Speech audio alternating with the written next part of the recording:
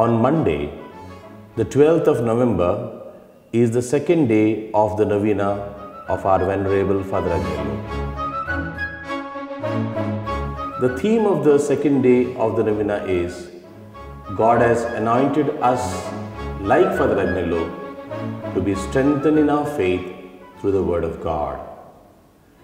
It was the mother of Father Agnelo, Maria Sinforeza, who instilled in Father Agnelo the importance of the Scriptures. She taught not only her children, but to all the children from the neighborhood, the Catechism of the Catholic Church, which is based on the Word of God.